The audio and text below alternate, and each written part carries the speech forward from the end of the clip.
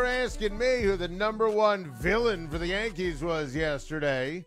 It was Aaron Judge. He didn't come through in big spots. And listen, yeah, the Yankees will be fine. Yankees going to win the division. Yankees going to end up going to the World Series. Love what Jess Mendoza said about the great day for Gary Sanchez and what that means moving forward. But Yankees, 22 cats on base yesterday, and they just couldn't cash in. That was a frustrating, mind-numbing loss for my New York Yankees, your New York Yankees, our New York Yankees. Jimmy Jam in New York, our good friend. Next on Sports. Damn, I love baseball, Schein. Oh, it's a good day, baby. Yeah. Yo, I'm flying high for two reasons. Obviously, what I just mentioned, I just got to throw out there. I got my I got one month left in sales data for my fiscal year, and I just cracked the top 10 in the nation for sales. So I'm flying high right now on that one. But Mazel tov. Congratulations, James Jam. That's awesome. Hey, that's awesome. I love that. Close to 600 salespeople, so that's a huge deal for me. But baseball, even bigger deal. And I did tell my wife at one point in life, I said, honey, I love you dearly. We've been married 20 years, but I said baseball came first, and she says, I know. So I tried to call in yesterday. My timing was way off, but if I can talk about my Cardinals, and I do want to mention a couple points yesterday because it does relate to my call today. My concerns or my areas of focus on the game going into yesterday were really two things. It was, number one, we're looking for Flaherty to be that ace. I'll tell you right now, the jury's still out. I need to see a lot more from that guy, especially on opening day. When you get the ball on opening day, you got to be a lot better than what you were. I'll give him a free pass because it was probably 35 degrees. But my second point, and I tweeted you yesterday with the Cardinals lineup, was I was very curious to see how Arenado, his presence alone, affected the other batters in the lineup. And I was going to mention two players, specifically regarding that. One was Goldie, and hopefully you saw my tweet. If not, it's cool. But I said I can't imagine the kind of pitches Goldschmidt's going to see sitting before in the lineup Arenado, and that proved to be gold. Oh, I saw the tweet. I love the tweet, yes. And it was really a wonderful tweet in terms of then what happened in the game. And, Goldschmidt is a stud. I think that gets lost sometimes. And Arenado, look, I love Arenado, you know that, and I love the trade, and you know that as well. I also think he's highly motivated by the leaving Colorado conversation. Would the numbers dip? Look, we could talk about what it's going to be for your fantasy team. In reality, he's a star. He's going to mash. He's going to rake. He's going to put up gigantic numbers while playing a Gold Glove third base for your St. Louis Cardinals. And he's a star with the best kind of chip on his shoulder right now. That's something to prove. Yes. That is worth its weight in gold. So, obviously, the other person, before I get into my pitching, because I think that could be an issue this year, but the other person I was going to mention in that lineup who went yard yesterday was our boy. Not many people know him, but get to know the name, Dylan Carlson, because he's potential rookie of the year, and he's going to mash 25 home runs easily.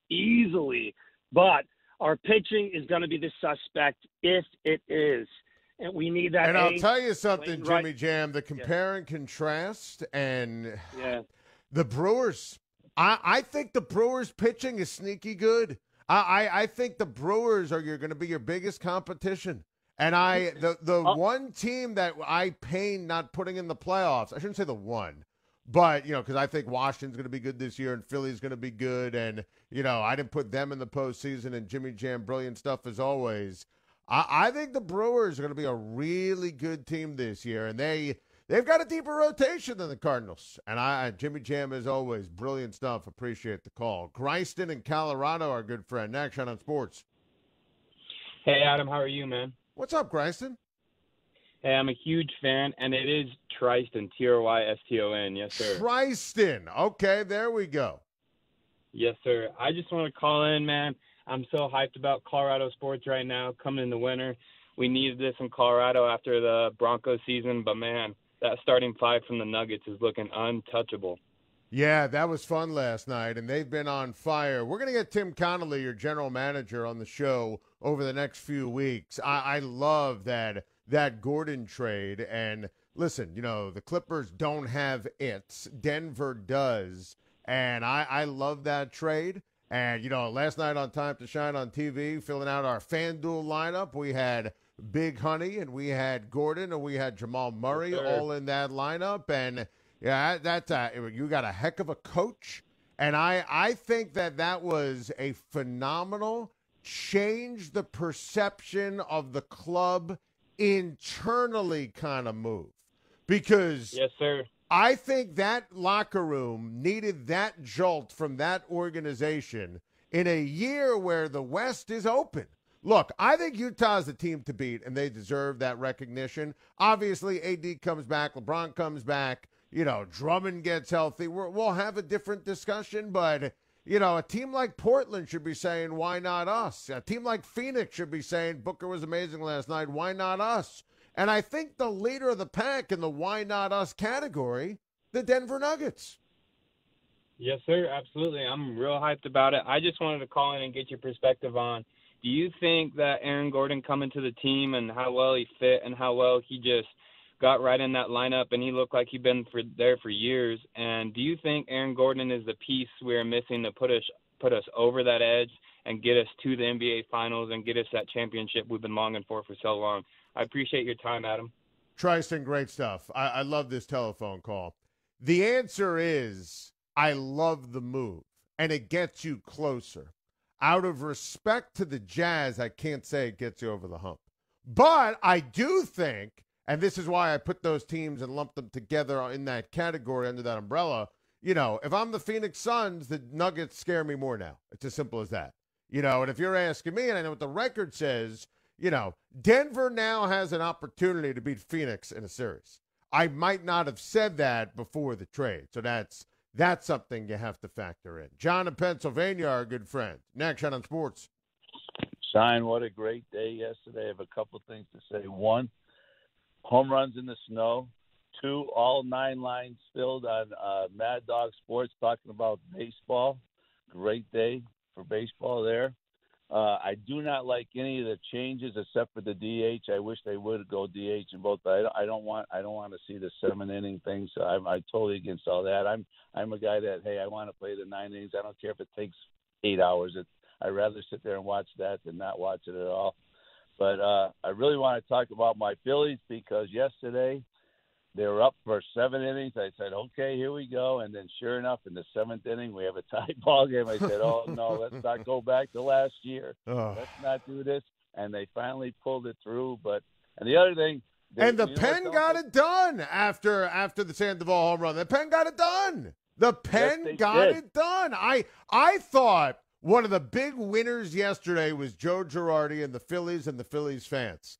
And the fact that they won, who they played against, and how they won, look, I thought that was a big deal. A big deal. Philly needed that in a major way.